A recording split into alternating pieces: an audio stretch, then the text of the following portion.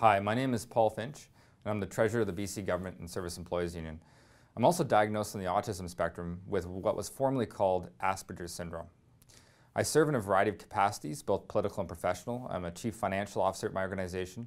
I serve on the Board of Directors for the BC Investment Management Corporation, as well as a number of other boards. And I've had to learn a lot of skills in order to function in these environments with autism, and I'd like to share some of those skills with you.